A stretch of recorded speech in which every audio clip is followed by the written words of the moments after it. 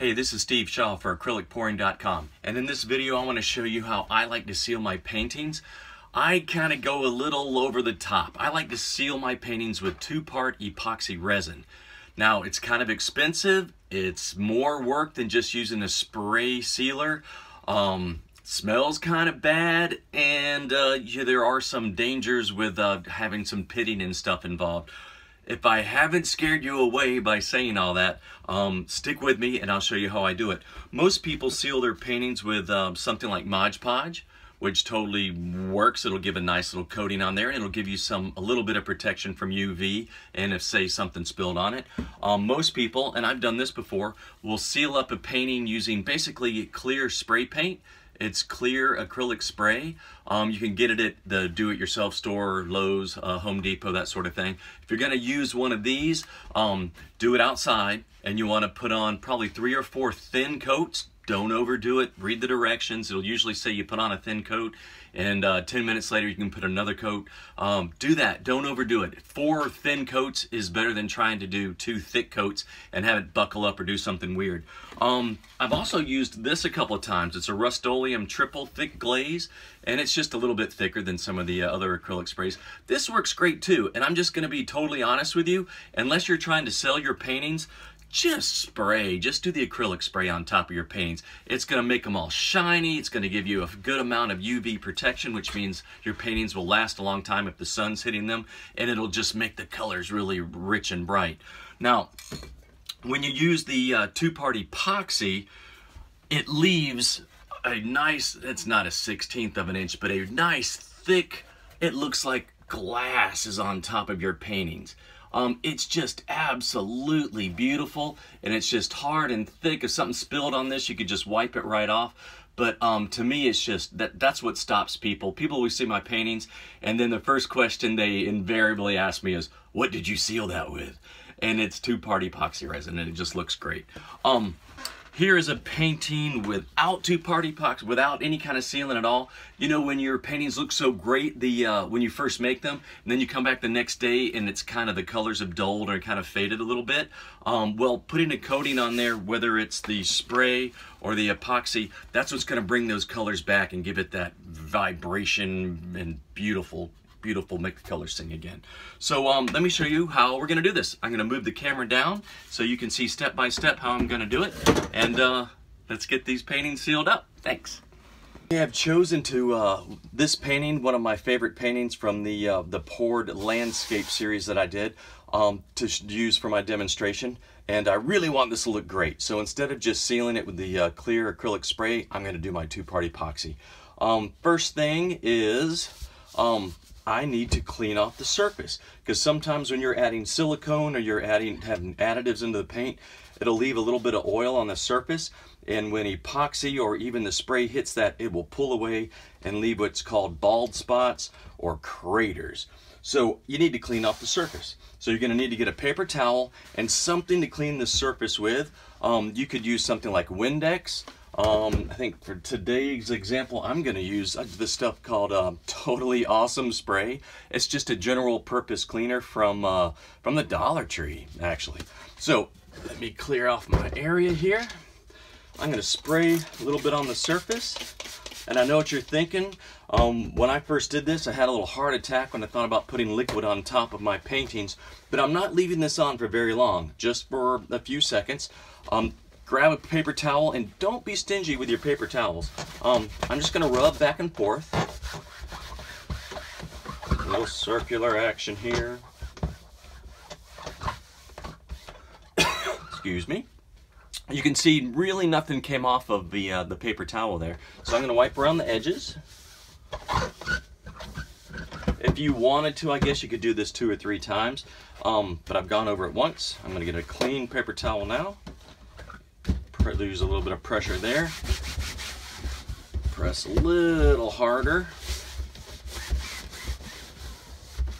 It's really frustrating when you try to seal these things up and your spray or your epoxy resin just kind of pulls back and leaves like a little circle on there.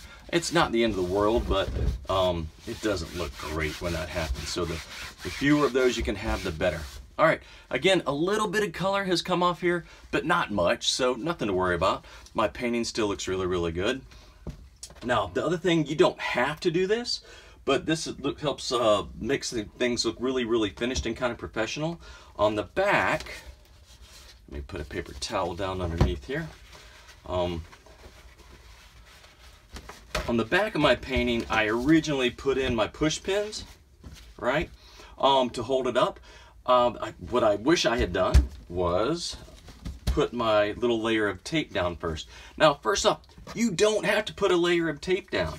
What this tape is going to do is eliminate little drips, because what's going to happen is when this epoxy resin that goes on, again, it's going to go on like pouring syrup on there. That's about the thickness. It's going to come back and leave drips where gravity has pulled it down on the edges. Not the end of the world. Almost all of my early paintings have those drips around the edges, and really not a big deal at all. But if you really want something to look professional and nice, you want to be able to get rid of those drips. And this is how you do it. This is blue painter's tape, and I'm putting this all around the edges, so any drips that come down the sides of this painting will kind of hang off of this blue painter's tape, and when I pull the blue painter's tape off, the little drips will go away.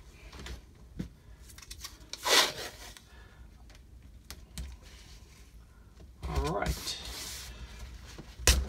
Now I'm going to put my 4 push pins back in again, not bothering to try to line up the same holes or anything.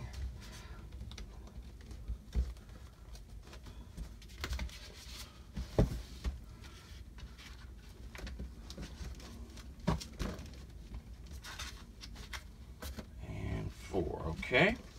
All right, tape is on the back, push pins to hold it off the surface, and I am now ready to mix up my 2-part epoxy to pour and brush over my painting. All right, I think we have everything we need here. One of the most important things you're gonna need for sealing up your paintings with epoxy resin, a pair of gloves. Put those on. You're also going to need a paintbrush, of a house painting brush. This is a little bit smaller than what I usually use. One little bit of advice: take your brush, pull at these bristles before you get started. That way any loose ones will go ahead and come out now, rather than come out in your painting. Oh, and actually 1, 2, 3, 5 came out just then. So I'm gonna get rid of those. Now, with epoxy resin, you can buy it in different amounts.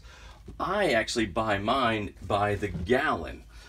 You are not going to have to do this. You can buy it in much smaller quantities. But I buy it by the gallon because I have 8 paintings in the other room that I'm going to be sealing up after I'm done with this one. As far as the amount of epoxy resin you need, you're going to have to do a little bit of math. You're going to need to measure you need to get your square inches as far as your area. So this is a 12 by 16 painting. I did a little math on the side over here. That's going to be 192 square inches. Now, I can't tell you how I came up with this, just over time and mixing and experimenting. But what I do is I take the square inches, the total square inches I have on a painting, and divide it by 70. And that will tell me how many ounces of epoxy resin I'm going to need. So for this, I have 192, and let me do this. Alexa, what's 192 divided by 70? 192 divided by 70 is 2.7429. So I need 2.7 ounces of epoxy resin. I'm going to round that up to 3. So this is a 3-ounce cup. Keep in mind, we have to put equal amounts of the 2-part epoxy. That's why it's called 2-part epoxy. So I'm going to fill, I'm actually going to do a little bit extra because I know I have some extra paintings in here.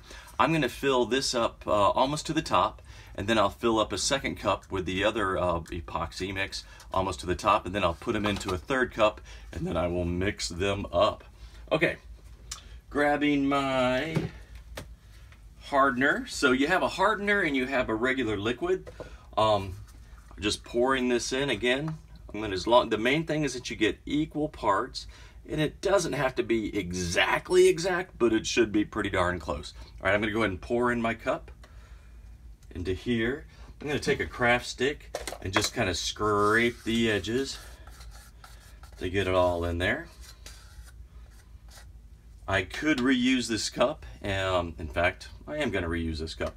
There'd be, I think a lot of people would tell you to go ahead and use a second cup, and that's fine. I just like to conserve when I can. All right, so the first thing I put in was the hardener.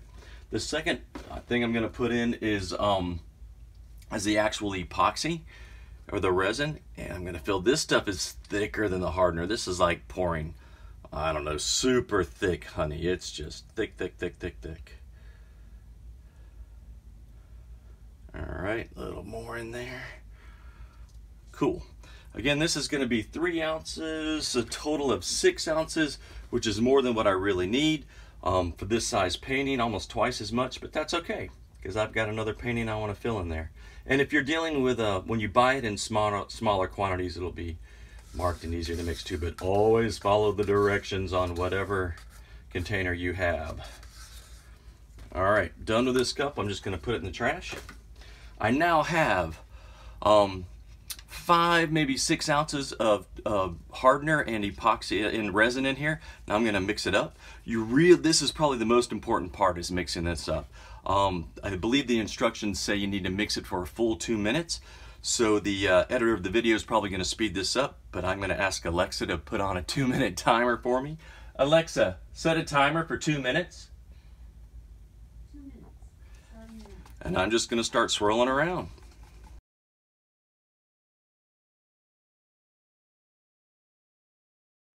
Really long time, and it felt like a long time too. Main thing is you really have to get this stuff mixed up. So hopefully you saw me. I was scraping the edges. I was getting down across the bottom. But this is our 2-part epoxy. It is a liquid right now, but in an hour or so it will start turning into a solid, like super hard plastic. So I'm going to scrape my stick off. And from here, this really, all the hard work is done. I'm just going to pour a layer across, kind of back and forth.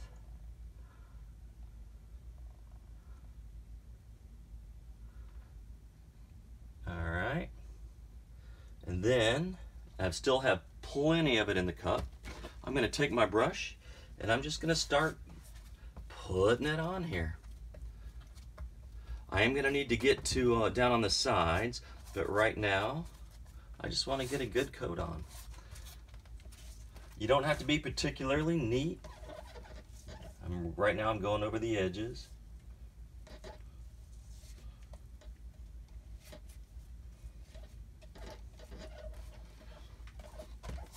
Again, I feel like I need to talk to you about the quantities that you mix, but the more you do this, keep track of how much you mixed up, and you'll know if you've mixed up too much or too little. It's always better to mix up a little too much than too little than to try to pour one layer on and then hurry up and mix another batch. It's just better to have a little extra. And the directions usually say also to don't try to use every last bit of your epoxy. Just because sometimes that last little bit that you might be scraping out of the bottom might not be as well mixed as the rest of the epoxy that's in the middle of the cup. So leave a little bit in the cup is what they tell you. And I try to do that.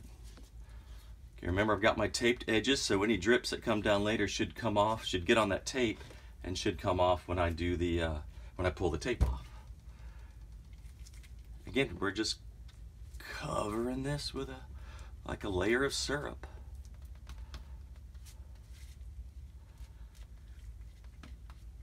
Okay, put this back down. If you tilt your head and look at it at an angle, you can see it'll reflect the light differently, and you can see if there are any spots that you have missed. Once I get a good coat on there, I like to just barely run the brush across the surface. You can see I had a little extra. My brush was loading up with the resin, so I was putting it back in the cup.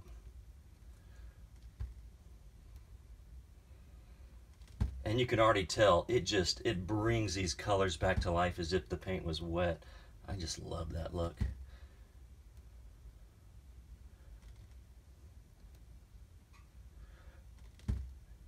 Sometimes if you mix, you'll get some bubbles in there, and we're gonna hit this with a torch in just a moment, and that'll get the warmth will get those bubbles out of there.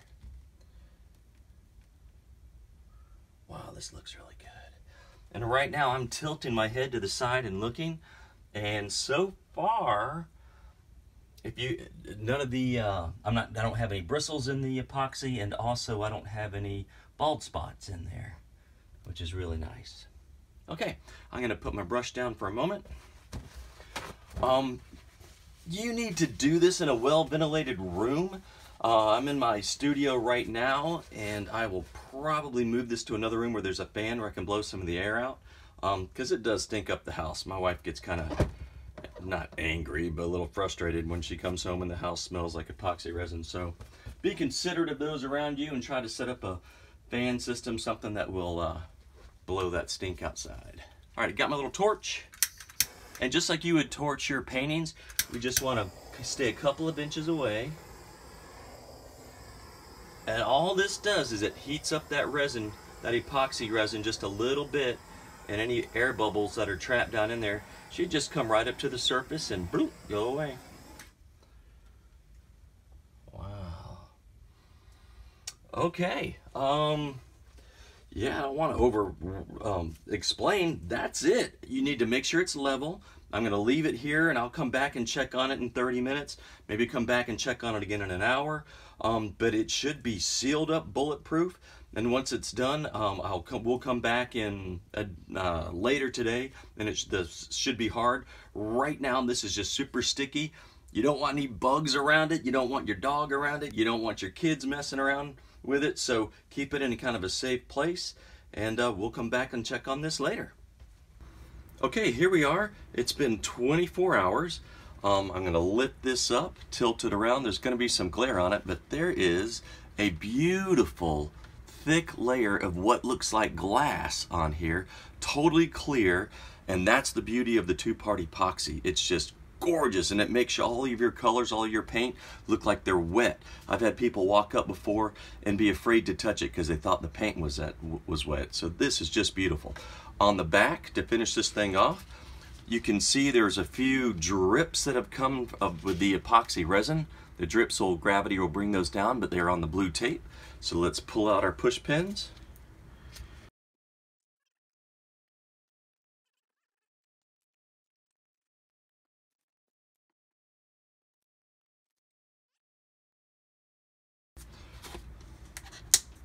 So here it is on the front.